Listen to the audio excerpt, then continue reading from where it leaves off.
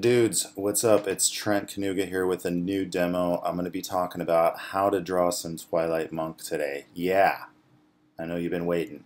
Let's start out with a rough layer. We're going to just sketch things in. We're going to get real sloppy with this. We're blocking in composition. We're blocking in the energy. We got some swooshy flow going here. Good angle on things. You'll notice things are moving from top right to top left. I'm cutting and pasting in some hairdos that I had previously planned and set aside in a character style guide sheet. Once we have our rough body worked out, our composition is in place, we've got flow from top right to bottom left, there's good energy going on, then what we do is we take that, we create a new layer, and this layer is going to be transparent. That's going to be our inking layer, and we've got the layer below that drop down to about 50% opacity, or lightened up. So basically that's just our rough sketch layer. And what that's going to do is it's going to serve as our roadmap. That's our architectural blueprint for the drawing. We've got everything worked out there, at least in its rough state, in its chunky, sloppy, sketchy state. That could just be a silhouette. This is the beauty of digital.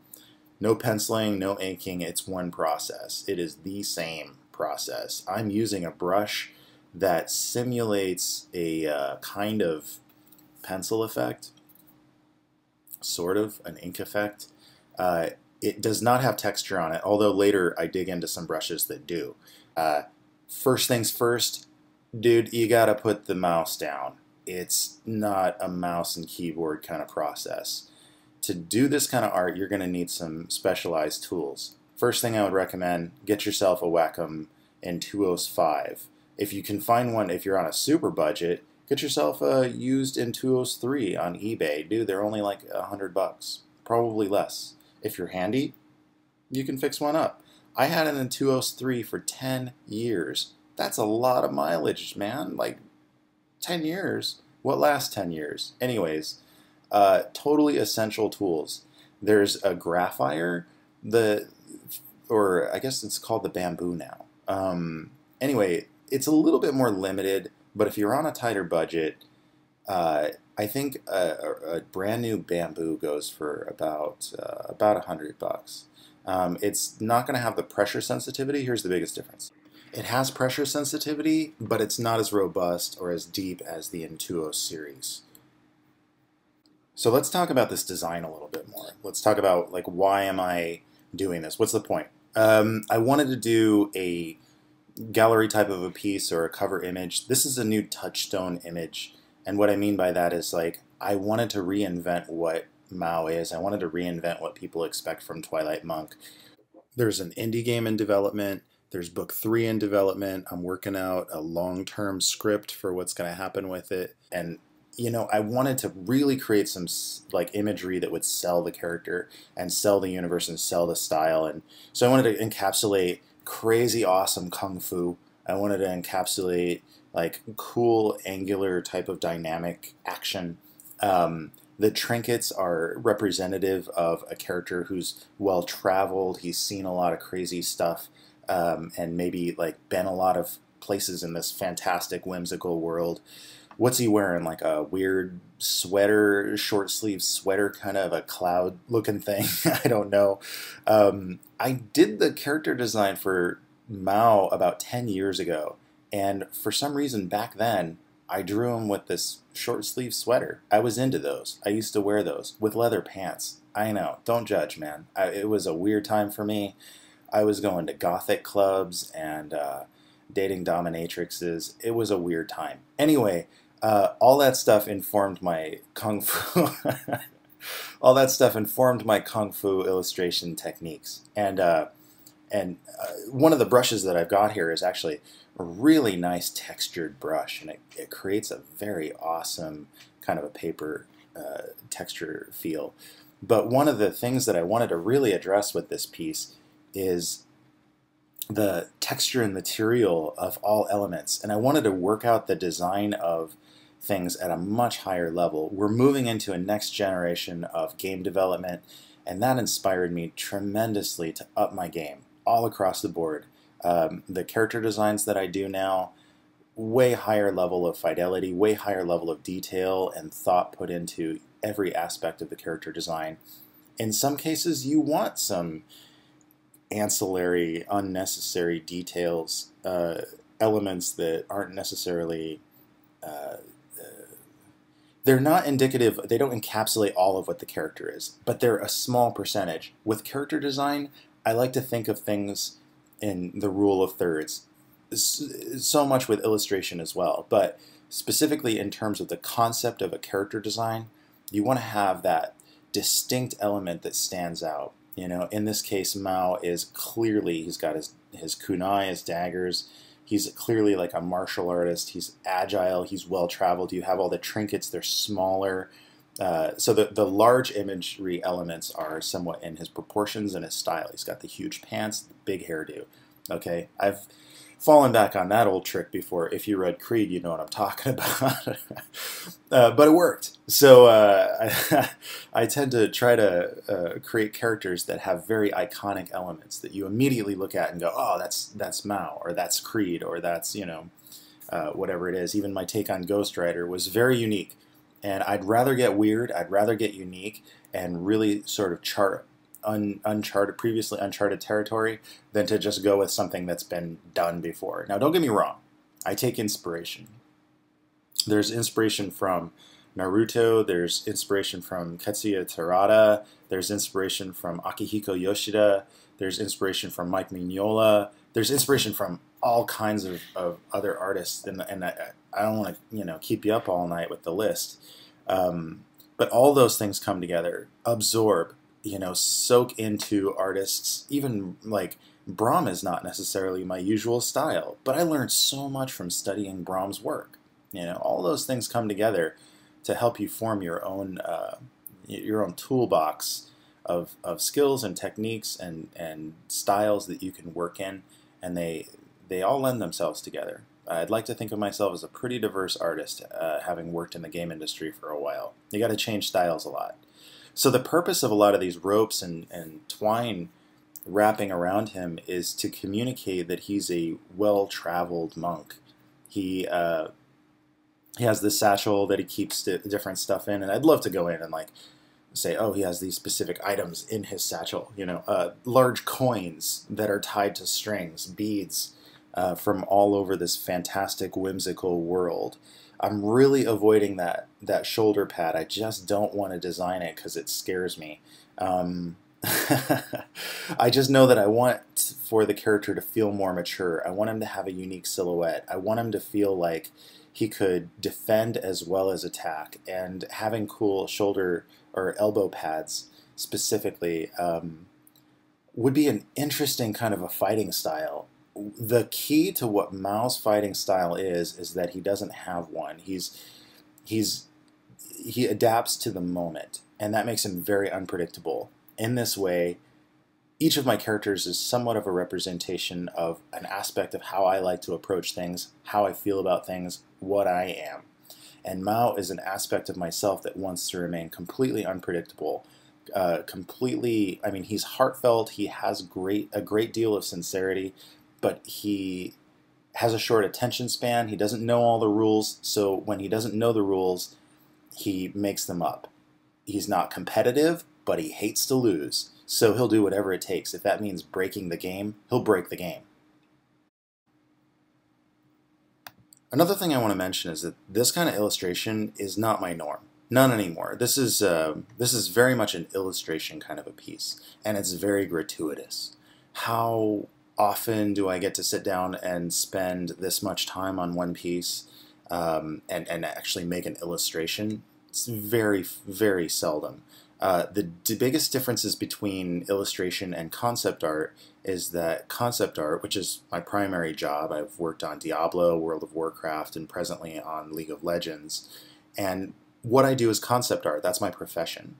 I seldom get to do illustration. The biggest difference, and you might be wondering, but dude, aren't they the same? I look at guys like, I don't want to say any names, but there are a lot of guys out there that people kind of think of as concept artists for game development, but they're more illustrators than anything else. And the biggest difference is this. Concept art is like a blueprint. You can't build a house without a blueprint. Concept art is not flashy. It's not about the colors. Seldom is it as much about the colors or the painting technique as it is about the design, the intricacies of the design, the how the design functions, how the pieces are built, and it informs a 3D modeler enough to be able to construct it within a program such as Maya, ZBrush, or any of the number of 3D packages that are used in game development or film. Illustration is a standalone image. It does not inform anything else other than the recipient's mind. And this is where it's a bit tricky.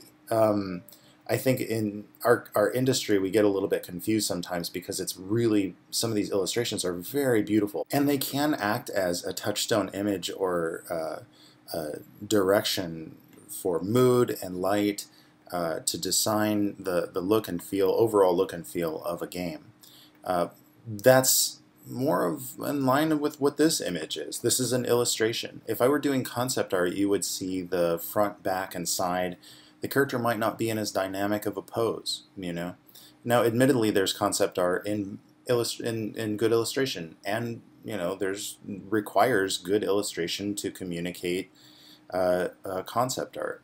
But illustration techniques are the language with which the idea is communicated. If you think about it that way, all of your techniques for illustration, such as rendering techniques and color theory and material definition and how lighting works, this is your vocabulary. The larger your vocabulary, the more articulate you can be with describing your idea with regards to concept art.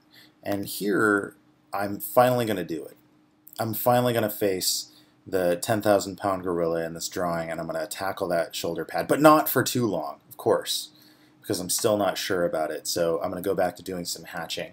It's a good idea to just, if you're stuck on something, don't like keep beating your head against the wall on it, you know. Take a break from that little spot, put in something that maybe kind of works, and move on to something that you know will work. And you know, I don't want to get all life preachy or anything like that, but that's true of everything in your life. If you are frustrated as all hell and you just every day you're facing something that's just impossible and you're causing crazy stress and you're damaging relationships and all that just shit that happens in life is just bleh, you know. If you're working too hard at something, maybe it's not the right thing for you to be doing at that time. Maybe you got to take a break. Maybe go do something you're good at. Drawing should be fun. Making art should be fun. Now, I'm not saying don't challenge yourself. You should always be challenging yourself. But if you're beating your head against the wall, just stop it. You masochist jerk, just knock it off. No, but seriously, stop. It's not healthy, and it's going to impact you and your team and the people around you, and it's just overall not good. Don't live like that. Anyway, let's move back to what is working and what's going well. This piece, at this point, I think is still going pretty well. Things are going smooth. We got a little bit more outline happening around things. I tend to do this. You know, I know it's a bit of a crutch, and I have a lot of crutches that I use. If you're paying attention to a lot of my recent work, you'll see that I'm tackling a lot of the crutches that I've always fallen back on, and that's a good idea too. You know, recognize self-evaluation is so important to an artist. I'm filling in some chunky areas to create greater, easier read on the whole image, shading in some background elements to make sure that you know, that back arm just reads as a hand. You don't need to see the details of it. You don't need to see every wrapping on his wrist or anything like that. When it comes to these flowy chunks of cloth, they're mostly just there for energy. There's no real purpose. It's not in the character design itself. It's really only there for the energy and the flow of the energy in the whole piece. Let's talk about Painter. A lot of people have some real problems with this program. My only problem with it is that it's a bit slower. But there are a ton of really awesome things about Painter. Specifically, the digital watercolor tools. Digital watercolor is really nice at kind of creating Well, creating a textured kind of watercolory effect, of course. That's what it was designed for. That's what it does well. Painter has some really easy tools for getting paper textures and keeping things feeling like they're working on a canvas type of a surface. Photoshop was originally not designed to be a painting tool. It just happens to have the best manipulation tools, so you can rotate canvas or cut an element out and then paste it and then rotate it and skew it. A lot easier than working with Painter. Painter can be sometimes really difficult, and that's, if the more time you spend with it, the more comfortable you get with it. Don't be afraid of a tool. If you see the long-term benefits of a tool, don't be afraid to spend the time to learn it and get comfortable with it, because as time goes on, you become very comfortable with it. When I first started painting, I was painting in Illustrator, and if you know much about this stuff, Illustrator is a vector-based color tool. It's more used for graphic design. You cut out chunks of objects, and then you slice them and you shape them, and it was really not great for painting. You're using gradients. It's essentially, it creates, rather than create a line of pixels or raster pixels, it would create 2 points, and then it would calculate the line between them rather than draw the line in pixels. But I saw a lot of benefit from that, and ultimately, when I did get more comfortable with Photoshop, spending every day in Photoshop, you get very comfortable with it. It's like wearing clothes. You know how they're going to fit. You know exactly how that shirt fits when you're having one of those days where it just feels like, man, I haven't gone to the gym in like a couple of weeks. That shirt's a little too constrictive. It's like that. Photoshop is like the, it becomes an extension of yourself because you get so used to working with it. You know what it does. Well, Painter could be the same thing for you if you spend enough time with it. I haven't, so for me it's kind of like an old friend where it's like the same jokes aren't as funny. It's a little awkward. Some things are just inappropriate now because maybe he's changed a little bit. Maybe he's on version X3, and you're kind of like, you're still talking to him like he's version X1, 11 or whatever. And he's like, yeah, dude, that's not going to work for me. You're like, well, wait a minute, dude, like, where's my old style watercolor? And he's like, yeah, I don't do that anymore. I got this whole new thing going on. And you're like, well, wait a minute. But I like how you worked before. It was so efficient, and I understood it, and it made sense to me. But, it's just kind of like, too bad. You got to deal with that. Anyway, so you got to keep up with your buds. You got to keep up with your old friends. And this is me kind of like trying to keep up with my old buddy Painter, giving him a little call, little call out. Hey, buddy, I need your magic. I like a lot of what Painter does because it feels like natural media. I am jamming with the digital watercolor brush. That's pretty much all you've seen me use since I switched to Painter. It's sloppy. Painter likes to push you to use fat brush strokes, which is against my natural tendencies. I drew highly detailed comic books for Marvel for a period of time, and like I said before, spending sometimes 12 hours on a page just penciling and getting into really nitty-gritty details. So it's counterintuitive for me to try to work with big fat brushes. But Painter is just kind of like, yeah, that's just how I operate. I'm not really good with tiny little brushes. Here I'm adding little hits of highlight for the edge. And by the way, I'm terrible at this. I'm still learning a lot about color theory and how light works. But one of my observations is you get a lot more bounced light going on in the shadow areas. So you get color chords and all kinds of different bounced color because the spectrum breaks apart more in the shadow areas. And there's usually less detail in the shadow areas too. I think ultimately I changed. You're going to see me make a lot of mistakes with this area. Specifically, color is, it's still a challenge for me. I think it'll always be a challenge for me. Well, no, I don't want to say that. But certainly, like, I haven't addressed that as directly as I've addressed other things, and that's specifically because I seldom get to use it. In my job, I do concept art that's mostly line art, designs, blueprints. So working with color is a bit of a challenge for me. Finding colors that work well together. That's one thing I love about Painter specifically, is that the color blending works so well. It's just creamy, I love the creamy feel of the way that a blender will just smush a color into another color. There's also things like some of the effects tools, such as the burn tool. I forget what it's called. It's like it's the magic wand. If you look at my custom toolkit, that's my old 2012 custom toolkit. But there's some droid brushes in there. If you guys are familiar with Andrew Jones, use some of his. There's some selection tools and some effects tools. Mostly I'm using chalk. I think that the current one for some of the line work that I'm doing is like a smudge brush, and Painter smudge brushes are awesome. Oh man, it feels so good. It's just like working on paper, only with all the benefits of the digital. And you can see how it's breaking apart the lines the same way that it would if you were on a canvas or on in a sketch pad and just like kind of smudging and smearing.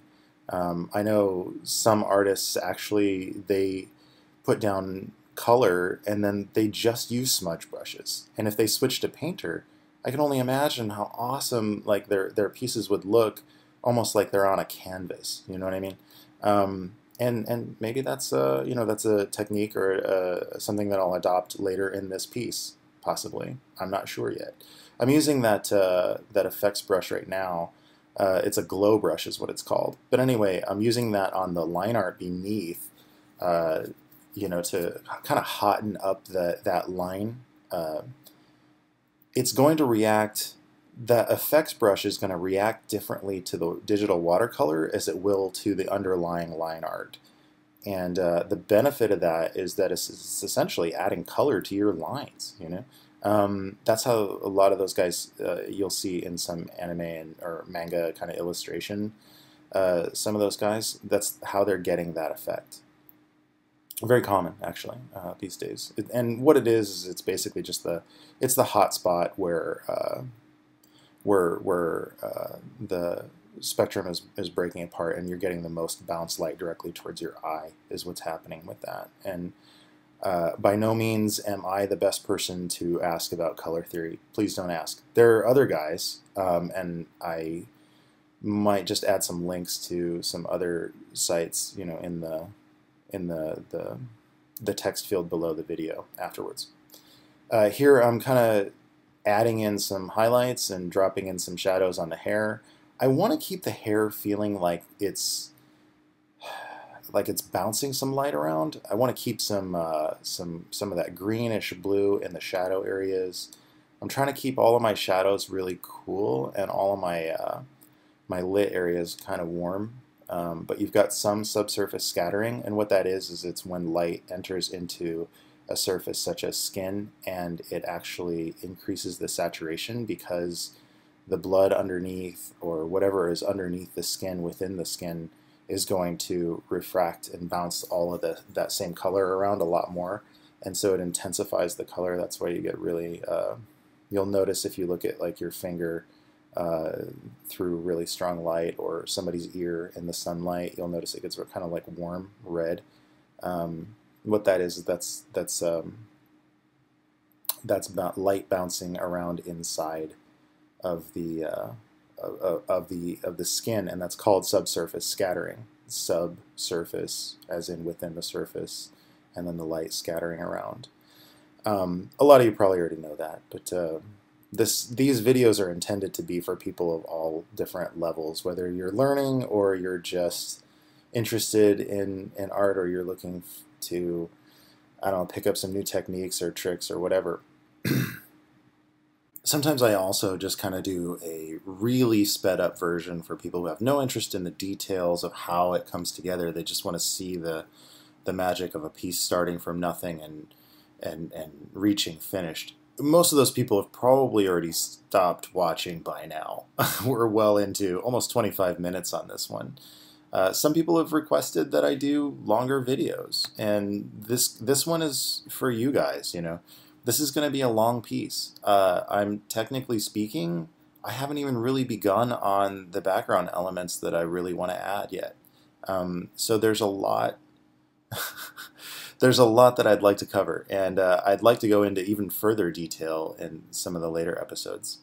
But for now, here we are kind of blocking in some of the metal. Painter's really cool at making metals. Specifically with the glow brush, you can get some really cool hot spots, and it's not quite like using dodge and burn or vivid light techniques in Photoshop. It handles things slightly differently. And so here I'm kind of blocking in a little bit of the more lit areas and pushing back some of the shadows just slightly a little bit. In Painter, sometimes you got multiple layers going on, and the watercolor effect will only work on the same layer as, well, the base layer. The digital watercolor effect won't work on other layers on top of that. And here's another kind of a trick that I use sometimes where I'll take a heavily textured brush, and I think it's a chalk brush, or it's still the digital watercolor brush, but I'll blow it up really large, and then I'll kind of lay in very large shadowed areas or effect areas if it's kind of an ambient light or something like that hitting it, and somewhat disregard some of my details and let the algorithms within the program calculate some of the color blending. You don't need to actually do all that yourself, as opposed to if you were working with oils or something of that nature in traditional mediums. This foot was really difficult for me for some reason. I think I was referencing some watercolor imagery, and the core shadow and where the light was hitting the edge was very warm, but I wanted it to feel like a cool metal. I didn't want to pull too much attention to this foot overall. So I worked it, and I reworked it, and I reworked it. And this is kind of like what I was talking about before, where you're going to see me make a lot of mistakes with this one. As I said, painting with color isn't really my strength, but it's good to keep practicing. And sometimes you just have to keep working at something. Keep trying to figure it out. Sometimes the answer is within just exploring. It's looking too painted to me at this stage. That's why I'm kind of switching on some layers, switching off layers, going back in with some cool blues, that sort of a thing. And you'll notice I'm kind of dancing around all over the whole image. That's because I'm working out the whole piece in its entirety. Adding in little rim lighting, that's where the object gets kind of placed more into the setting a little bit more. That's what you're seeing around those little edges where it's white. If you were against a different color background, that light, depending on how reflective that surface would be affecting that edge a little bit more.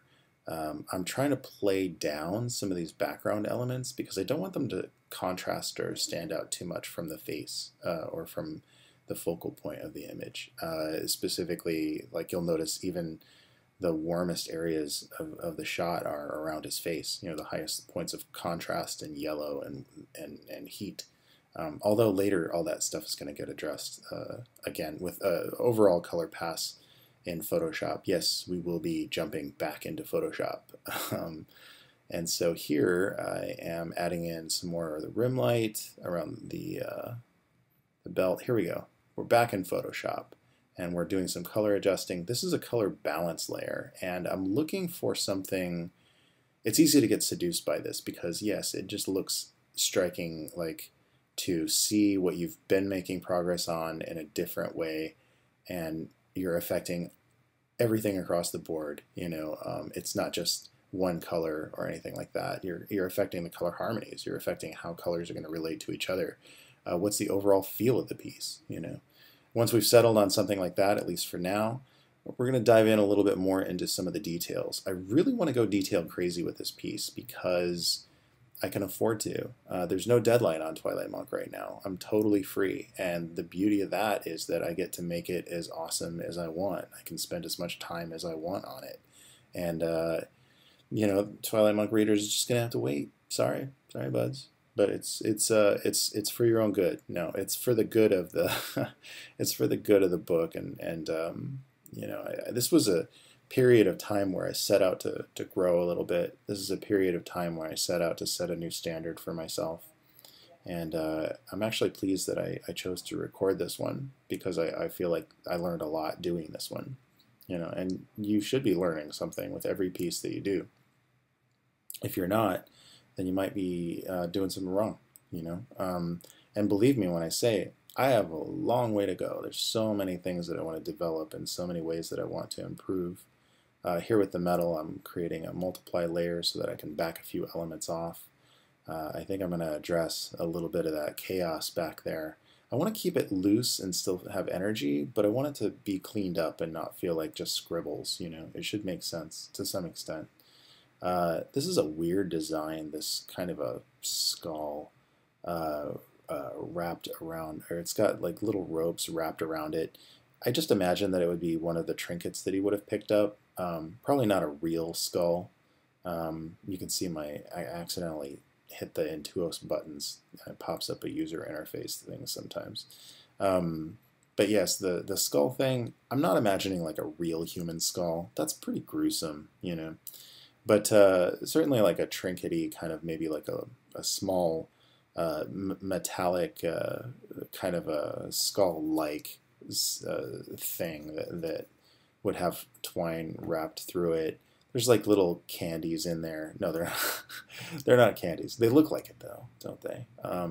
These rings, I do have a story in mind for what I want them to be, but I'm not going to address that in this or anything soon.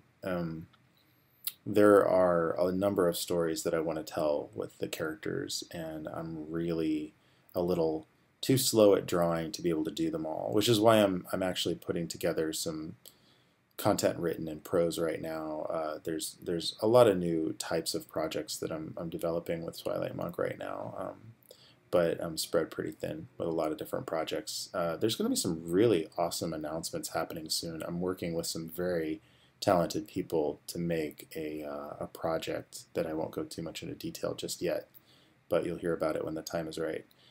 Here I'm backing off the saturation specifically on that background